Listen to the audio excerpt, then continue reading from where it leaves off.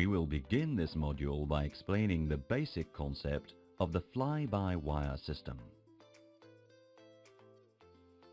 In conventional aircraft, the movement of the control column is transferred along cables and pulleys until it reaches the control surface to be moved. In the A320 family, the cables and pulleys have been replaced by electrical wires. This has the advantage of saving weight on the aircraft.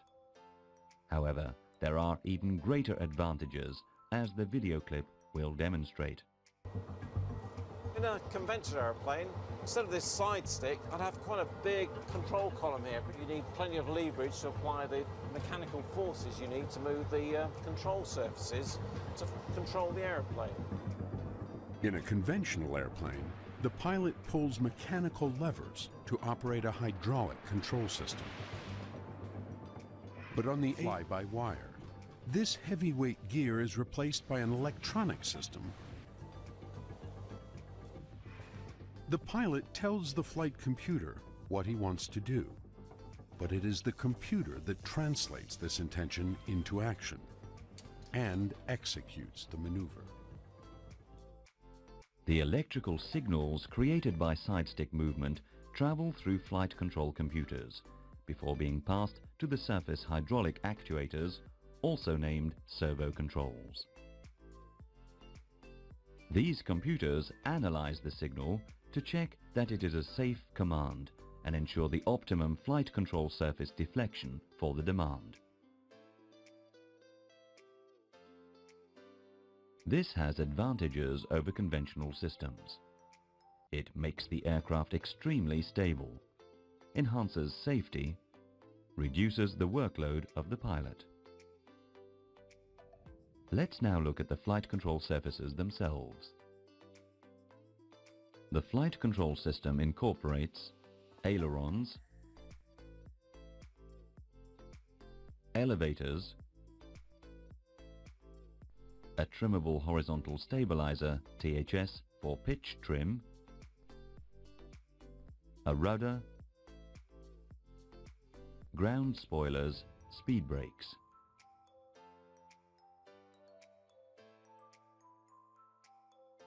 Now let's introduce the ECAM flight control page. You can see that all the flight control surfaces we have talked about are displayed. We will now see them in more detail.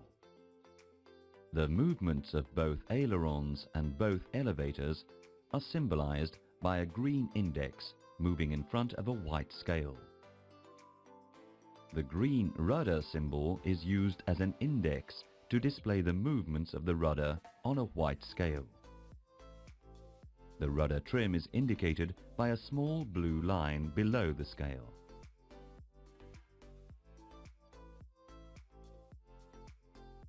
Note that the rudder and the pedal deflections are limited as a function of speed via a rudder travel limiter. The rudder travel limit is indicated by small white ticks. It is presently in the high speed position. The pitch trim position is indicated by trimmable horizontal stabilizer deflection in degrees up or down. Let's continue with the spoilers. The spoilers have several functions. Speed brakes use the 3 central surfaces. Roll control uses the 4 outer surfaces.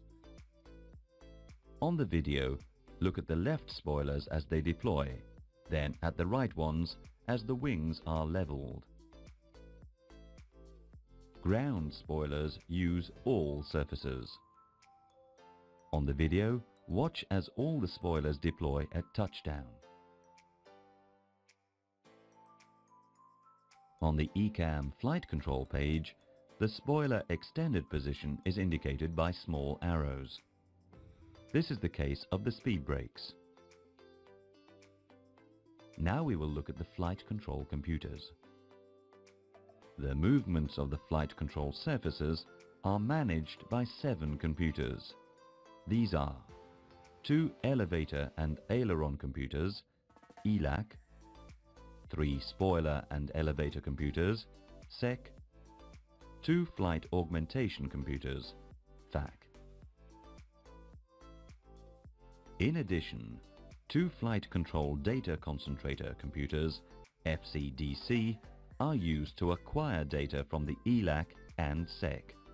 Then they send it to the EIS. However, the data from both FACs is sent directly to the EIS. The status of ELAC and SEC is indicated on the ECAM flight control page. The other computers are not displayed.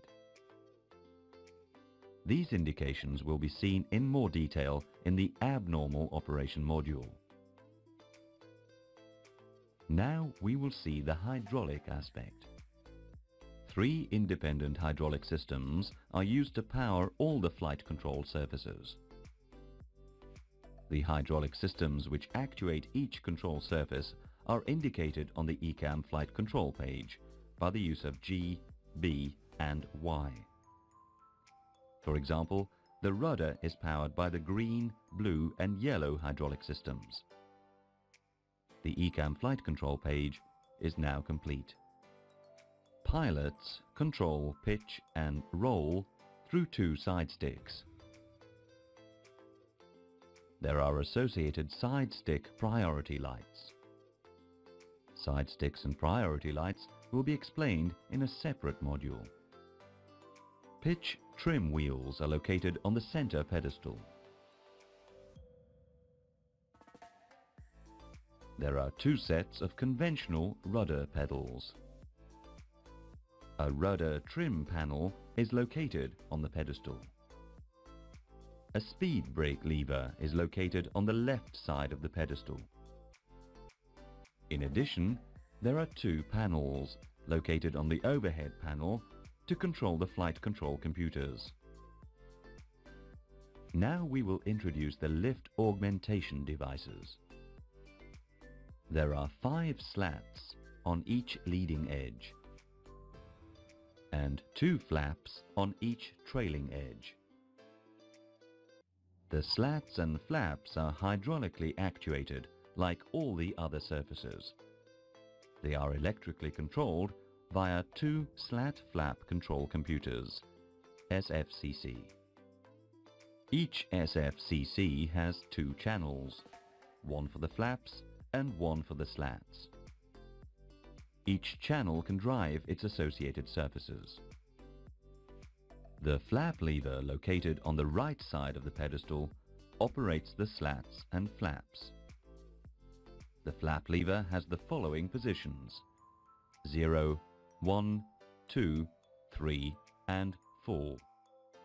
The flaps and slats information is shown on the engine warning display. The flap and slat positions are indicated by white dots. Here the surfaces are extended to position 1 plus F. This is the flap 0 indication. Notice there is no labeling with this setting. The slats and flaps are fitted with protection functions. In particular, surface asymmetry between left and right wing, surface attachment failure, overspeed or uncommanded movement are detected.